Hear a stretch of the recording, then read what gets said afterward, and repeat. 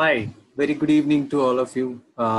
It's me and Nisarg again, myself Shrippad, and you all know Nisarg. Today we are going to talk about one of the key component of UiPath, and that's going to be like in a brief series. So today would be the episode 1, and today we are going to talk about this particular component more of sitting in the discover phase. Now, why we have selected this particular component today is often when we are interacting with the customers who want to go ahead and look at RPA as an automation program that they want to introduce in their own organization.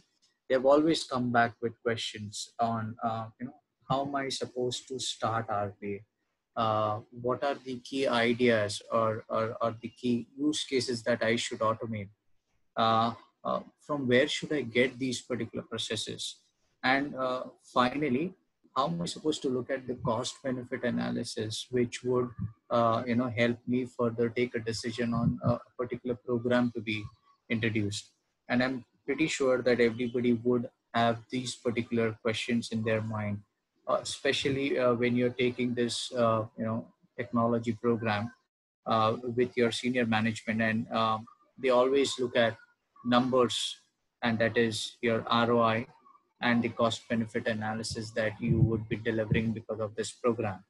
And when you get a tool or a component which is provided by UiPath, which tells you that these are the savings and this is how you would invest, and this is when you're going to expect a particular return, then that's going to be like a win-win situation for you. And it's going to be so simple to show it back to the leadership to ensure you have a beautiful program running for you. With this idea, we are going to kickstart with Automation Hub episode 1. Okay. And just to excite you more, if you get a tool which goes ahead and gets you a lot of ideas because of the power of crowdsourcing, that means employees of your organization sharing ideas for automation. Once these ideas are shared by your employees who would be great contributors, and if this tool keeps on inspiring them to contribute more and more, imagine you are able to centrally manage your entire automation pipeline and at the same time use the data to prioritize the automation tasks or missions itself of your entire pipeline. Whilst you're doing this, you're able to control and map the entire ROI analysis, the cost benefit analysis, and prove it back to management that this is what I'm getting out of automation. Further, to scale up, if this tool starts generating documents on its own for your developers as well as for business, and finally, if this tool starts giving you reusable components as a repository, just imagine what are you driving at your end. You're driving a complete hyper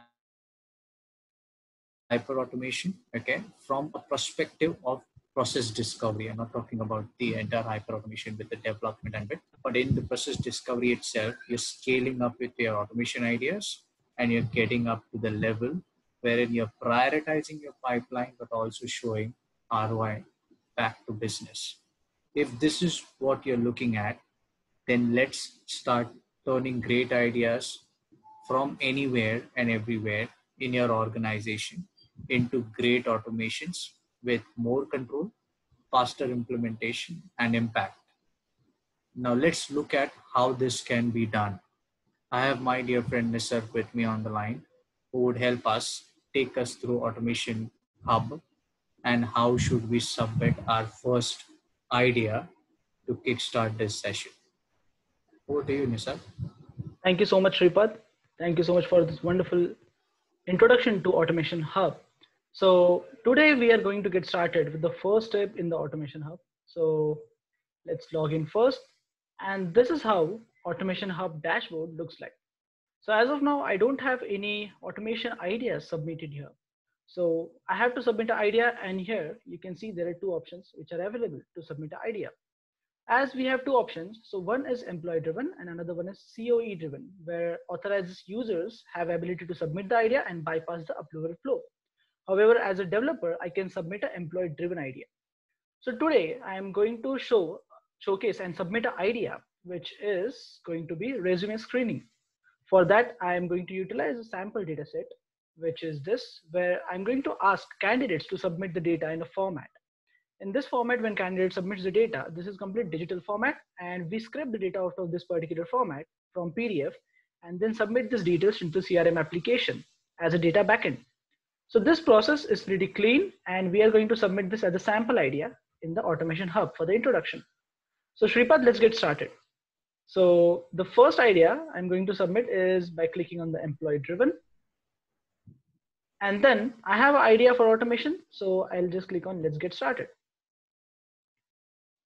Now, once I click on let's get started, the first question which I have asked is please provide a short description of the task process that you would like to propose for automation. So I would like to propose a resume screening with automation, or I can just say resume screening and capturing candidate details.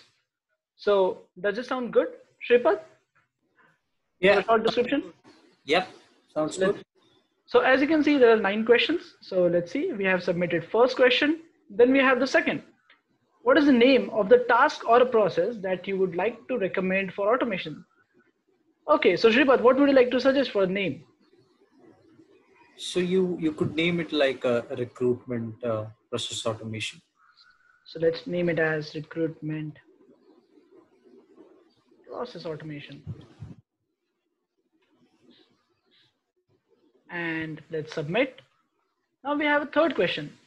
Help us position your idea in the hierarchy. And that's wonderful because it is asking relevant questions while submitting an idea. Now let's see if we have our domain in it. So we are going to utilize HR, which is human resource. And the category of automation would be recruit and onboard employees. Am I right? Yeah. And then we have automation subcategory also. That's wonderful. So in a subcategory, we have create job posting, source candidates, screen candidates, and we have our exact requirement, which is screen candidates. Okay. So let's proceed with the positioning your idea in the hierarchy. And now I can see there's some pictorial representation. So the question is, how rule-based is your task? So what do you think, Shrippad? In terms of rule-based, yeah. I think it's pretty rule. Yeah. Exactly. So as it's document processing, where data is in a specific format, we selected pretty rule based. So I think comment is not mandatory, but it's a good habit to give a comment. So let's give it one shot and then say next. How would you like to describe the input data for your task or process? So the input data is nothing but candidate's resume, which is in a PDF format, which they are going to submit over email address or email, which we are going to capture from email. So email and PDF and then storing into data. So everything is pretty much digital. So I'm going to select very much digital. What is your recommendation, Shrippad? No, it should be very much digital because pretty much digital is not going to help is because nowhere it's going to be a handwritten or a paper based. Exactly. Stuff. Yeah. So we are going to deal with email, candidates, resume, which is going to be a PDF, and database. So everything is digital. And I'm going to leave a comment at that. And let's jump on to the next question, which is the 6th question down the line. How would you describe the structure of your input data? So the structure of input data, as we discussed, we're asking candidates to enter their details in a specific format of our recruitment policy, which is going to be pretty much structured. Or what do you want to give? No, I think you should keep it a mix between structured and unstructured, is because it's the email is also coming into play, and data through email is always unstructured. Right. Have a structure. So yeah.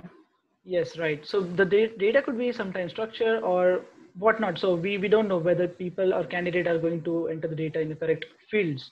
So let's keep it as structured, unstructured. So based on candidates, email response, we are going to keep it a mix between structured and unstructured. And then we have a next question down the line, which is, are you aware of any expected changes to the way you currently perform this activity or process in the following 6 months? So I I think think it should be minor change expected. yes, because we Yeah. might change entering into database, or we might change Yeah. acceptance of resume. We might change from email to our own platform where a candidate can upload. So we're expecting minor changes as per process change might be needed in future. And with that, we are at the second last question, which is nothing but, do you have any documentation regarding this process activity? And I think this is really wonderful. So it's actually giving us option to upload documents. So if so, select which category the documentation fits. Attaching files is optional, okay? So this is optional question. Detailed work instruction, standard operating procedure, task or process map or flow charts, input file, output file, and miscellaneous files. So as of now, I have an input file, which is a sample resume. So let's give it a try and attach. I can add a file or I can drop it here. So let's try dropping the file and drop my resume here. So this is one of the sample. And I'll name this sample as sample document or sample input document. The file type is input and the description is a sample input, sample candidate resume. And I'm going to add it. That's wonderful. So I have added and I can attach one more. So I think we can attach multiple documents. And also we can attach some other data also. And I think we can attach it later also. So as of now, I have added a sample candidate resume. And let's jump on to the last question. Let's say next. Over to the last question. So please indicate the email address of process owner from your organization. So what do you want to keep it, Shrippad? As of now, in our organization of Automation Hub, I have added you as a manager, and I am a RPA developer. Okay. Let's go ahead with myself. It's I don't see any challenge. So let's go ahead with Shrippad as the process owner, and we'll finish and we'll submit this idea. So let's see what interesting thing would happen after submitting an idea. So let's click on next. And we have a review your idea. So it gives us overall brief before submitting finally, which is nice thing, which gives us all the questions. Question 1, 2, 3, 4, 5, 6, 7, 8, and 9. And let's submit. Yep. So here we go. And we have submitted the idea. And there's some meter I can see, which indicates some percentage. Shrippad, so what is this meter, which is indicating a 72%? So this meter is like a measurement which tells you that this particular process suitability is 80%, and the readiness of this particular process to be automated is 60%. Why 60% is because you need a proper process flow. You need to understand the steps. Okay. Right. Hadn't we updated the documentations, okay, it would have the meter would have gone ahead. Okay. But we are going ahead and sharing the real life examples. Hence, this is an app. If you're getting a 72% score, that means it's going to be one of the better processes to be automated. Sounds good. Yeah.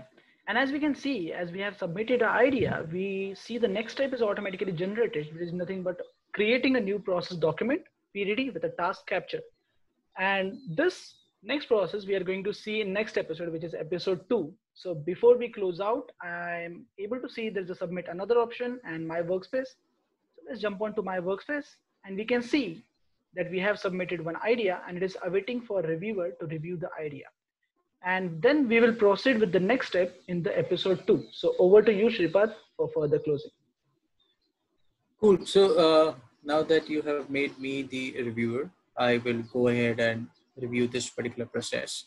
And by the next session that we would kickstart, we would have some thoughts around the approval base of this particular automation idea, and how we would go ahead and do the task capture for this particular process.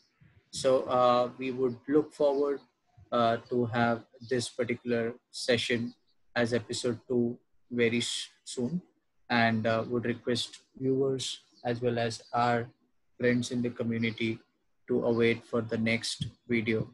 Till then, take care and stay safe, guys. Thank you. Bye. Happy Bye. automation.